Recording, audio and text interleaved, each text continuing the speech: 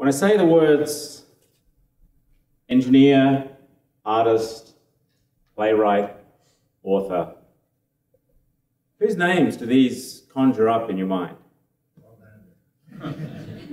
Is it Imhotep, Archimedes, maybe Zhuge Abbasimthras, Alhazen, Shen Kuo, Al-Jazeera?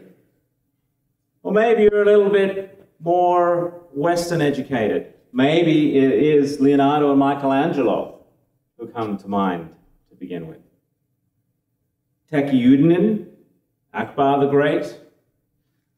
Maybe you're from a little bit south of here and you think of Thomas Jefferson.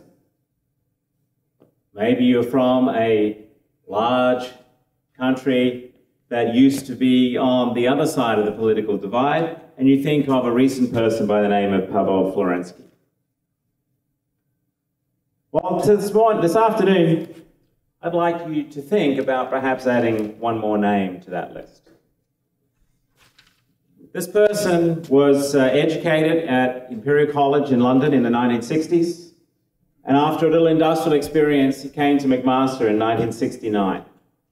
And he has served the university as both chair of the Department of Electrical and Computer Engineering and as dean of the Faculty of Engineering. And this person is widely known for fundamental contributions to the recruitment of computational tools in the art of engineering design, and in particular in the art of designing microwave systems.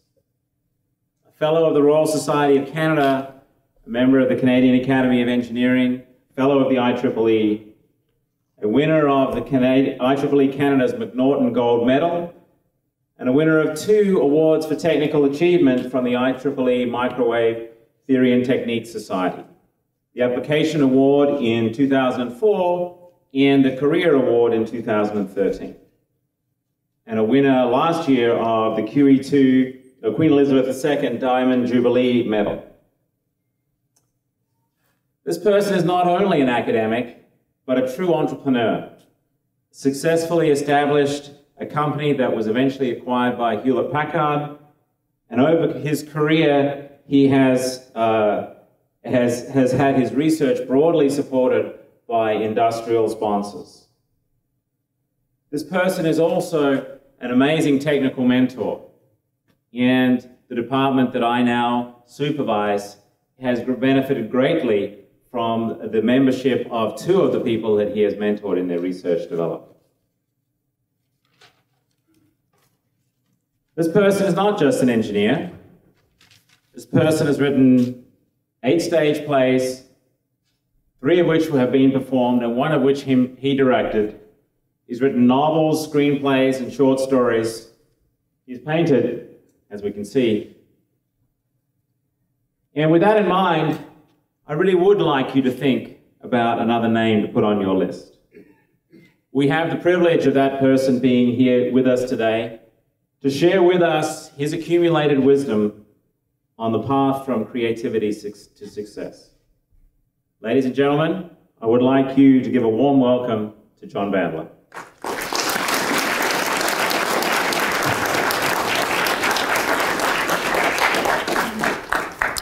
Yeah, thank you very much, Tim. That was really quite unexpected and very warm. I appreciate so many people coming here, being here today. This is a great opportunity. This talk is, as you can see, hosted by the Department of Electrical and Computer Engineering, but is something that has been thrown open to the public, university-wide, and hopefully almost everyone in this audience will find something that they can relate to. One of the things that I do, I tend to ad-lib. This is not a prepared speech. I have a lot of slides which I will go through fairly quickly. They'll prompt me, but at the same time I may ask you questions, so be prepared that I may point at you and ask you a question. Don't be afraid, there is no right and wrong answer to those questions. Most of the questions will be quite subjective, so there is really no right and wrong answer to many of the things that I will say. On the other hand, some of you may become quite annoyed, and if you are, that's actually a good thing, because I prefer any emotion to no emotion. So if you're very pleased, I'm happy. If you're annoyed and even decide to walk out, hey, that also tells me something. So anyways, with that start, let me begin with the human mind, a few quotations about the human mind. Overconfidence, and I'm setting myself up here, okay? Overconfidence. The human mind is an overconfidence machine. There's nothing that people apparently don't think that they know, that they can do, and so on. So we'll delve into this as the talk goes on. Playing God, the God complex. A God complex is an unshakable belief characterized by consistently inflated feelings of personal ability, privilege, or infallibility. And I think all of us know someone with whom we may argue on occasion who seems to be absolutely unshakable in a certain belief. Okay? It's called the God complex. And then, of course, there's the bliss of ignorance, and a quotation here from Daniel Kahneman. And if you haven't read this book, you really should. It's called Thinking Fast and Slow. It's absolutely readable. He is a psychologist who won a Nobel Prize in behavioral economics. His quotation is, our comforting conviction that the world makes sense rests on a secure foundation, our almost unlimited ability to ignore our ignorance. Another really great book that I took this quotation from about evolution. It is impossible to understand how the brain works without also understanding how it evolved. So if you want to know why people do things that they do, why somebody behaves the way they do, just go way, way back and figure out what the survival pluses or minuses were of that particular behavior. A little bit of Greek. En either oti uden either. Can you read that Greek? Can you read it? Yeah, so Socrates, of course. Socrates or Socrates. It means the only thing I know is that I know nothing. So I'm coming to you here with a clean slate. I really know nothing. Okay, and I feel quite humbled. And actually, the more I learn, the less I seem to know. So that definitely, and he said that a long time ago. You want to be creative? Question everything. Anything you don't question is going to be an opportunity that you've missed. For example, you may have watched TV when Tropical Storm Isaac was going through the Caribbean. On TV, I noticed, for example, the cone of uncertainty, the so-called cone of uncertainty around New Orleans. A couple of days earlier, the cone of uncertainty was over here. It was headed for Tampa, if you recall. Now, how could that possibly be that the cone of uncertainty 2 days earlier did not include this? What kind of cone of uncertainty is that? But most of you, if you saw this, would just say, oh yeah, that's interesting. Oh, it's uncertain now, and tomorrow it's uncertain over here. Well, to me, that makes no sense. And here's another thing. I was actually watching TV, watching the exodus from New Orleans just before Hurricane Katrina. I remember saying to my wife, that, you know, it's a good thing everybody in New Orleans has a car, because there was nothing but private vehicles, cars coming, streaming out of New Orleans. Continuously, private cars, private cars, private cars. How many people were watching? How many people in military people, police, security, everybody, they didn't notice that there were no buses coming out? Well, we know what happened to the buses. They were left behind, as well as the people who don't have cars. Now, if those things don't strike you, then you're going to have a hard time with creativity. That means questioning everything. Never take the obvious for granted. Every time you take the obvious for granted, you miss an opportunity. You can't take absolutely everything, and you'll go crazy, of course. Well, let's look at Google. Google, they're visionaries, aren't they? They really know where they're going. And the founders of Google knew what they were doing. They knew where they were going. I'll come to that in more detail in a moment. But for example, innovation never comes from the established institutions, according to Eric Schmidt, the CEO of Google. But Google is now an established institution. Subtext. Don't expect anything new from us. If I was a stockholder, I'd sell all my shares right away on news like that. He obviously had no clue what he was saying. He says it's always a graduate student or a crazy person or someone with great vision. With a great vision.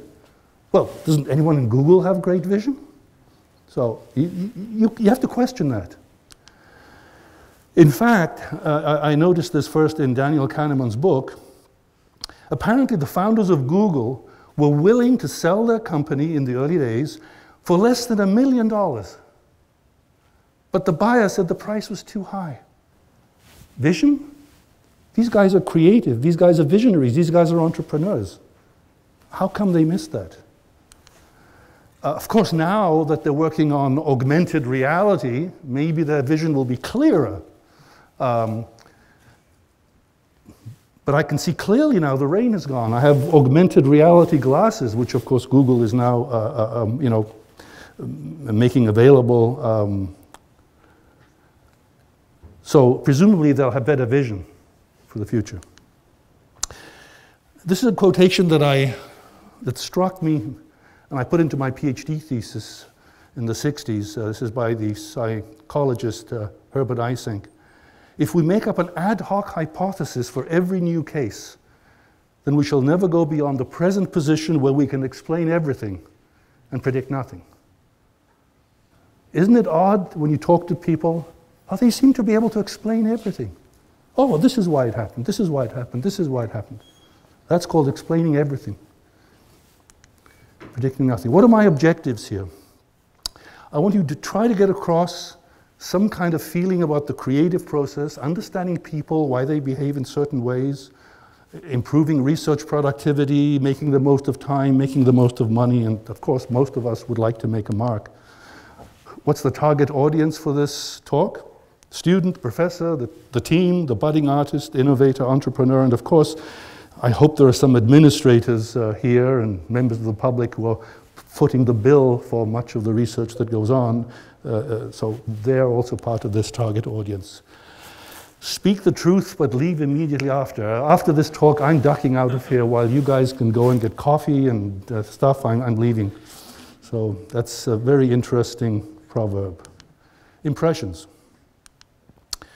This is the book on Snakes in Suits, a very readable book.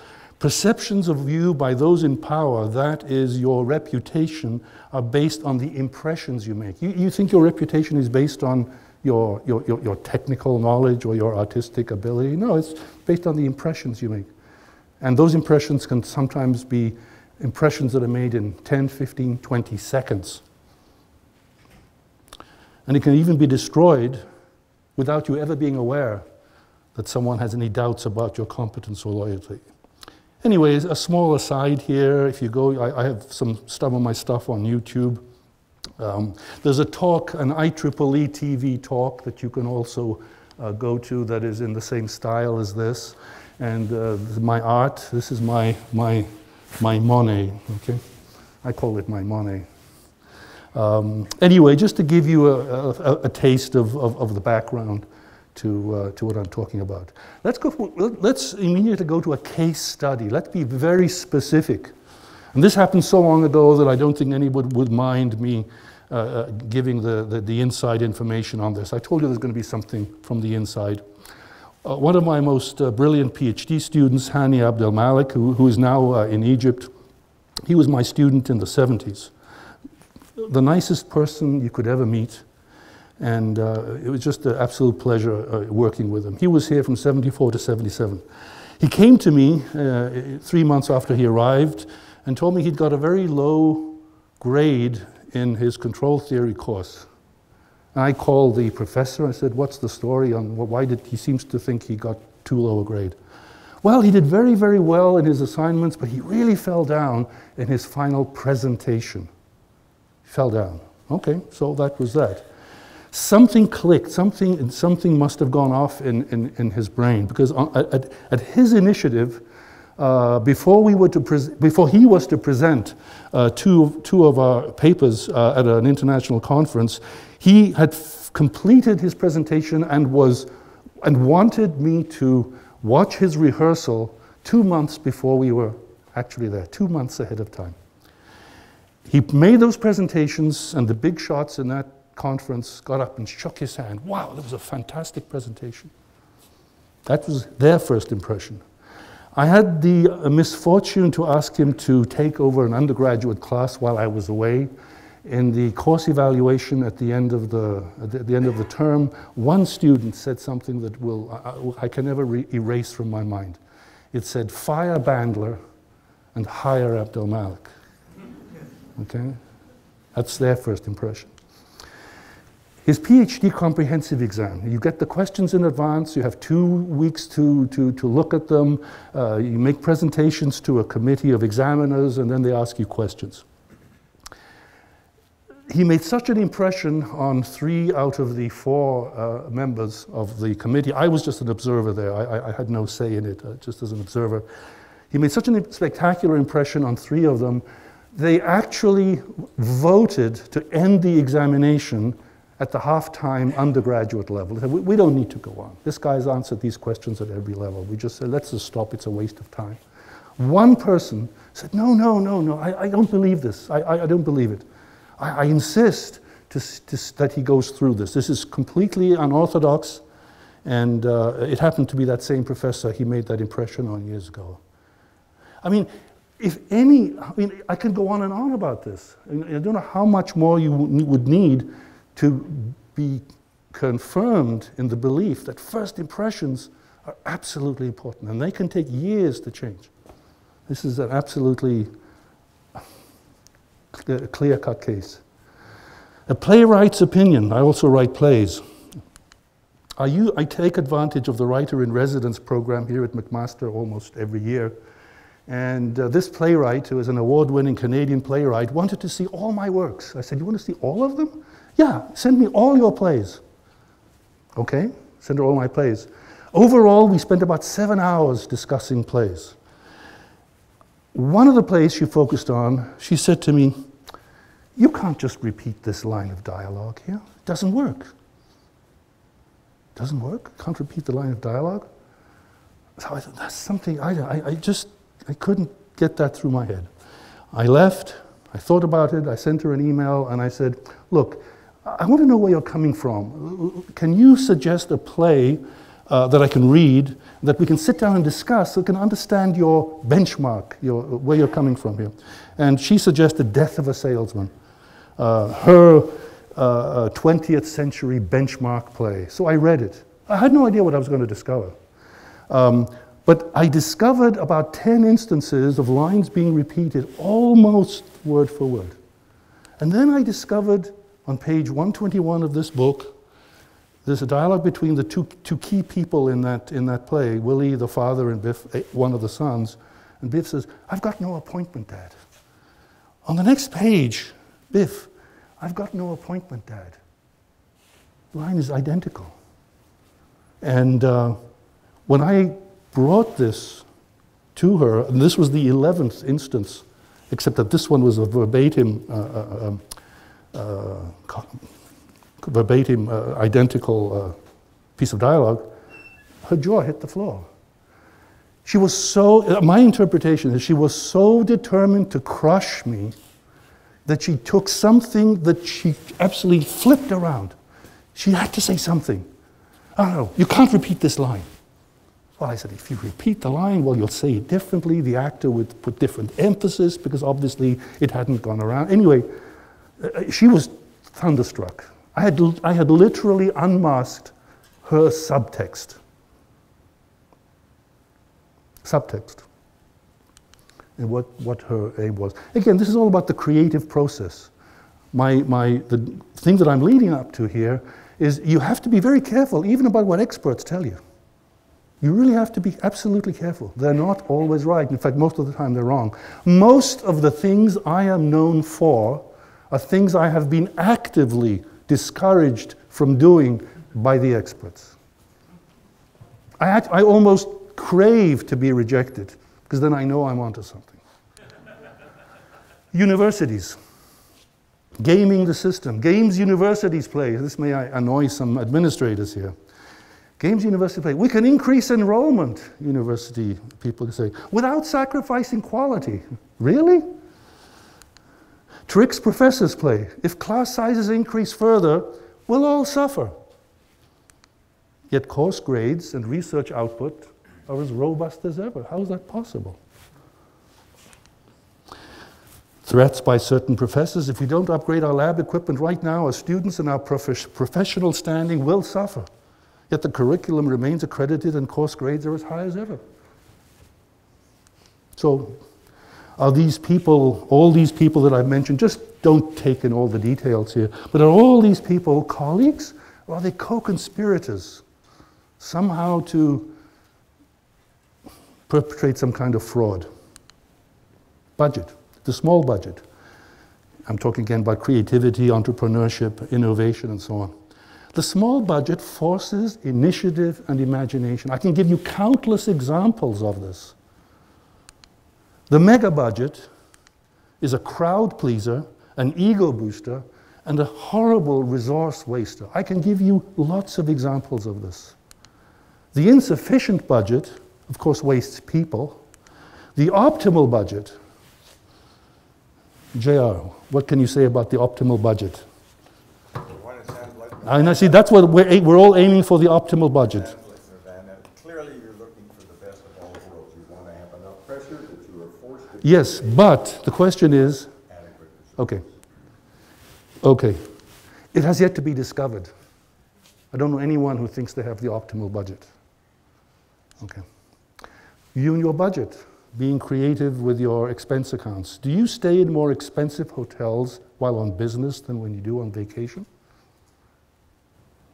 All those who don't, please put your hand up. If you stay in, if you don't stay in more expensive hotels while on business when you're on vacation. Do you ride in taxis while on business but otherwise take the bus? And when was the last time that you actually paid for a business lunch out of your own pocket? Good, well, it's nice to have a few people. If you want to be an entrepreneur, you're going to have to pay a lot of money out of your own pocket. It's very easy to put your hand into someone else's pocket. Size matters, as the cliche goes. So let's measure success. Let's, as universities do, let's be creative. Measure success by the number of enrolled students, the size of the department, the size of the team, the size, the number of publications, volume of citations, the awards received, and so on, the size of the budget, right? Let's measure success by that. In short, let's measure success by the size of just about anything a bean counter can count. So, and no wonder people spend so much time trying to figure out how to measure anything like something to do with human beings. Measuring success. Okay, you want to be successful? Let's measure success. Well, it could be output plus input. Right? You have so much output, and input like money, and output like products, whatever they may be in your profession. Or it could be output minus input. Or it could be output times input. I can give you examples of many of these. Or output divided by input. Or any kind of measure of output and any kind of measure of input you want. In short, like everyone else, be creative. Use any formula that fits your agenda. So I'm inviting you to be creative accountants. Okay? Use any formula, because that's most of the time what we do. Okay, action. Here's some things I think institutions should actively encourage. Solitary researchers as well as research teams, curiosity and creative failure. How often have institutions actually encouraged creative failure? I think also flexible proprietary rights, commercial exploitation, and so on. Preparation, presentation, packaging, communication, collaboration, citation, a lot of these things are sadly ignored. And here's something that might raise a little bit of anger among some of you. Institutions should actively discourage too many published papers, too many low-level conferences, too many supervised students, too many trips, and of course bureaucracy. The minefields. navigating the minefields in any kind of creative endeavor, ethics, overexposure, secrets, confidentiality agreements, envy. What about proprietary rights to the student's thesis, to the professor's work? Pirated books, movies, and software? People are actually proud of pirating books, movies, and software. And I warn anyone that if I were in a position of power and I heard that any one of the people working for me was pirating books, movies, and software, it gives me a golden opportunity to fire them anytime I want. And it doesn't matter how many other people are doing the same thing. Think about that. You want to be successful? You have to combat fear of all kinds of things. Fear of failure, fear of inferiority. I can give you an example of someone who was just afraid of publication, afraid of success. You can't be successful, you're afraid of it. Now let's come to subtext. Any chance of having sex, you may ask. In our everyday experience, we are filled with thoughts we never speak, and for good reason. If we did, we would get sued, divorced, fired, beaten to a pulp, and lose any chance of having sex. So there's a lot of things that you're thinking right now, at this very moment, that you wouldn't dare say, you just couldn't bring yourself to say. That's part of subtext. Okay, I'm going to pick somebody from the audience now and ask a question. Obama, what's Obama's subtext? President Obama, there is no speech that justifies mindless violence. Yeah. What's the clue there for Obama's subtext? Which word would you say would signal something that you should think of that tells you something about, yeah, whatever comes to your mind. What's that? I think a guess, I think justifies. Okay, anyone else? Anyone else want to guess? Which one? Mindless. There is no speech that justifies violence. Sounds to me a little bit more precise. You know exactly where there is no speech that justifies violence. Mindless tells me something about his subtext. Tells me who he is. Because what he's saying is my violence is always calculated. It's never going to be mindless. But if you just accept there's no speech that justifies mindless violence and just go on with life, you're being brainwashed. And you're not creative. George Mitchell, Senator George Mitchell. The notion of poisoning your own people, I think, is something that is repulsive to everyone. Anyone, what are the key word or words that signify the subtext here? At least, sorry? Your own. Your own. Okay, yeah, your own, exactly. The notion of poisoning people should be sufficiently disgusting for him, right? Right? Subtext, it is sometimes essential, I think, to poison people other than your own. You'd never think that. You'd say, oh, George Mitchell, you know, it sounded nice. Oh, he's doing this. So you realize when you think about that, you go back, that's just propaganda. Because we the good guys, we don't poison our own people. No, they poison their own people. We poison people, though. It's sometimes necessary.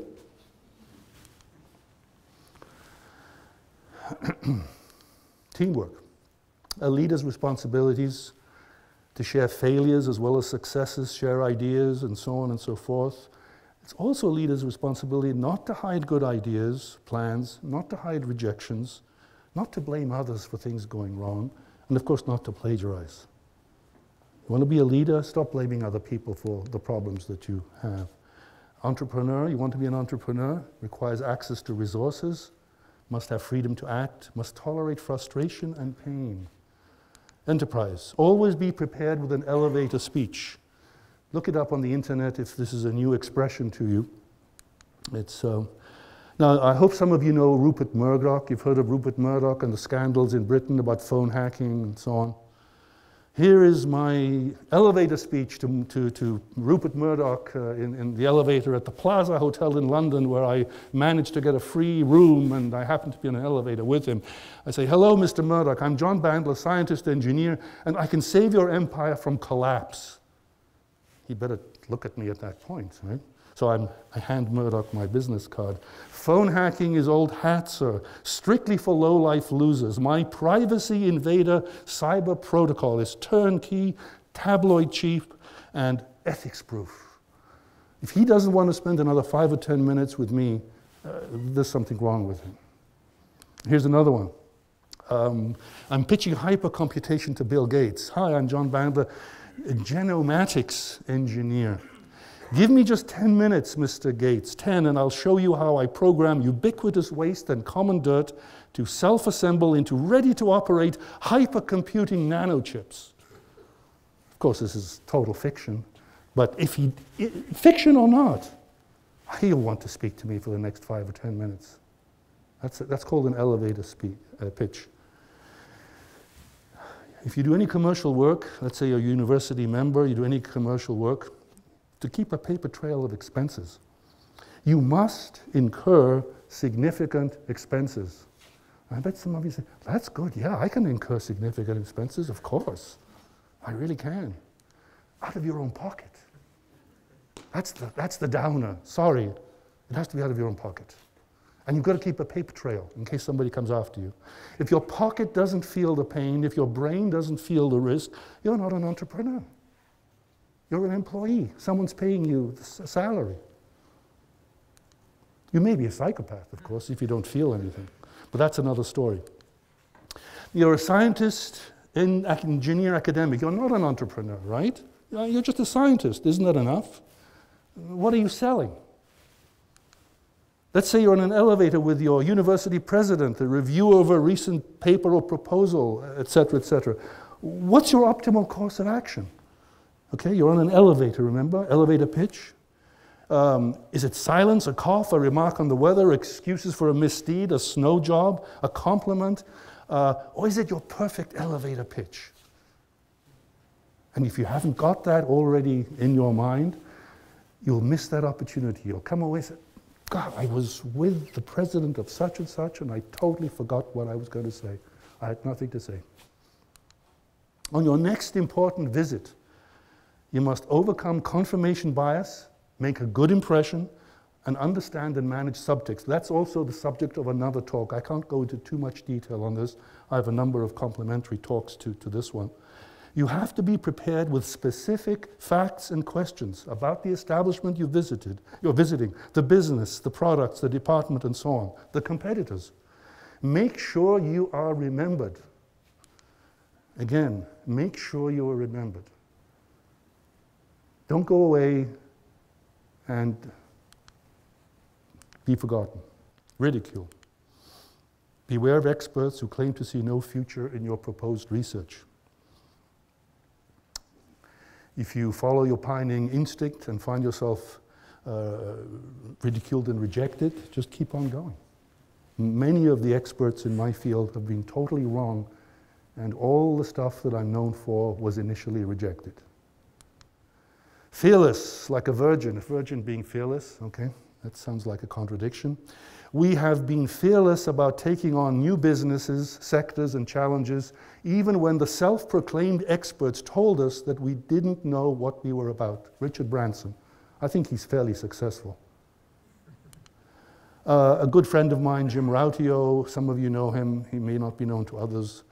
In defense of uselessness, he wrote an article about this. Uselessness should be defended. We don't always see usefulness in advance. That's a picture of me around 1970. I was once canvassing for a political party, and I knocked on the door opened, I handed a flyer to this person, and I say, "Can I interest you in?" And the person looked me up and down and said, "You couldn't interest me in anything," and slammed the door in my face. In 1969, I was a candidate for a position at McGill University. They told me that they were rejecting me on arrival, but they still expected me to go through the whole business. And a professor sabotaged my seminar. New at McMaster University in 1969, I entered the faculty lounge, as it was then called, and the faculty member yelled from the extreme opposite end of the course so that everybody could hear, "You, yes, you, graduate students aren't allowed in the faculty lounge."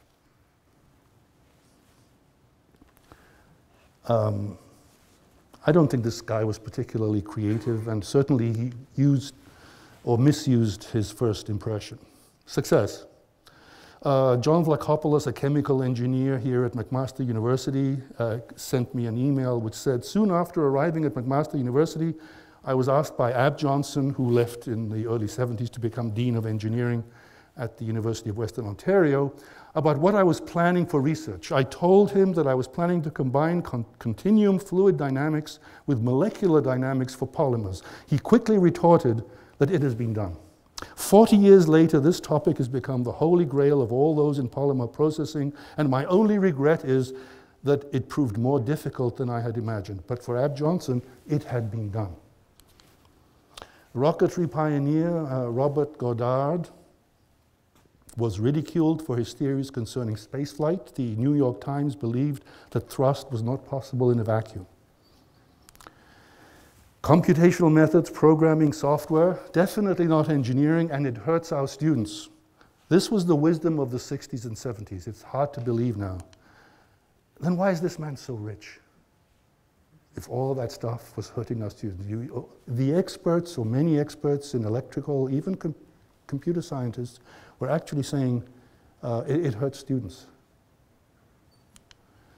Here's some highlights from my career. In 1967, a senior academic declared that my proposed research into computer-aided design had already been fully explored. This is in 1967. Don't go into this, it's already been fully explored. In 1974, experts predicted that my work in computer-aided design with tolerances would never prove useful. In 1985, Raytheon Corporation hired me to work on computer-aided design with tolerances. In 2004, I received an IEEE Application Award on computer-aided design with tolerances. In 1993, I told Hewlett-Packard representatives I wanted to link their so-called HFSS system to my company's optimization software. They openly laughed at me. I was ridiculed.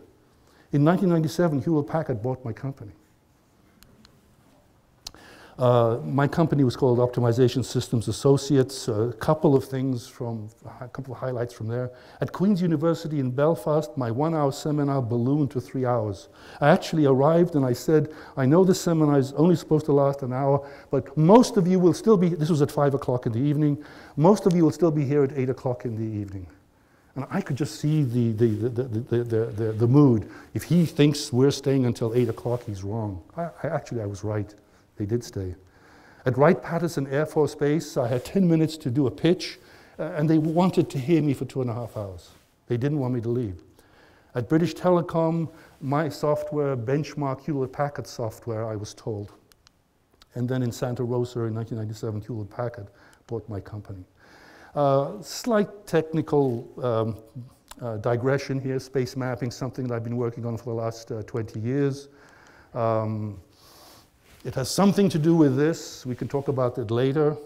Space mapping happens to explain the engineer's mysterious feel for a problem. So that's technically what I'm onto right now.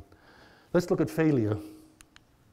I was wrong. I can give you lots of things I was wrong about. In the 1960s, if I actually paid attention to what I saw on my spectrum analyzer screen, I might have become a pioneer in chaos theory. But I was told, no, you don't want that. That's not what you want. You want this. Yeah, but why is that happening? It doesn't matter why it's happening. You're an engineer. This is what we want. I was also wrong about the future of digital signal processing, and I also thought in the early days that personal computers were toys, even though I was in computer-aided design. I was under the impression that those big mainframes were the tool of the future. Secrets they won't teach you at business school, Richard Branson. It's imperative that you understand your competition. Avoid being overly negative. At best, you will seem humorless and self-important. And if you think you don't have any competitors, think again. So, Mike Lazaridis. Anybody here who has not heard of Mike Lazaridis? You haven't heard of Mike Lazaridis from Research in Motion, the BlackBerry innovator? No problem, it's okay. It may not have come to mind. Good, some of you, at least many of you, have heard of Mike Lazaridis. Perhaps he was wrong, and I heard him say this myself with my own ears because I asked him the question. He said, in an answer to one of my questions, RIM has no competitors. So that was clearly the philosophy of the company. Now the BlackBerry Z10, according to the Globe and Mail, March 22, 2013, there are no lineups and the stock is down as BlackBerry Z10 lands in US market. But of course, Mike Lazaridis doesn't think he has any competitors. Nortel Networks, I can tell you an awful lot about this because I was closely involved with them over a long period of time. And I could actually see their decline. I bought shares in Nortel at 35, watched them go up. When they started coming down, and I was involved, so I was an insider in some remote way, I could see them coming down. I sold everything at 70. Of course, it went up much higher than that. So Emperor Nero plays his violin and Rome burns. Nortel plays musical deck chairs while its Titanic sinks. And I mean that seriously. Every time I went to Nortel, they were handing me new business cards. Oh, we're in this department. Oh, I'm manager of this. Oh, that's interesting. And the interesting thing is with every technical talk that I gave at Nortel, nobody could ask a single question. We had a big audience, and with my collaborator, I said, as we went to our rental car, can't they ask any technical questions? What's wrong with this crowd?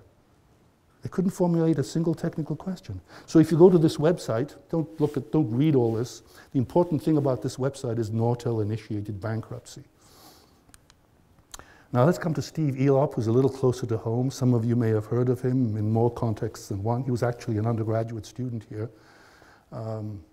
He's the CEO of Nokia, McMaster undergraduate. And if you look at this stuff at the bottom here, I actually hired him to help us evaluate our first graphical user interface for filter optimization. So I had personal interaction with him in around 1985.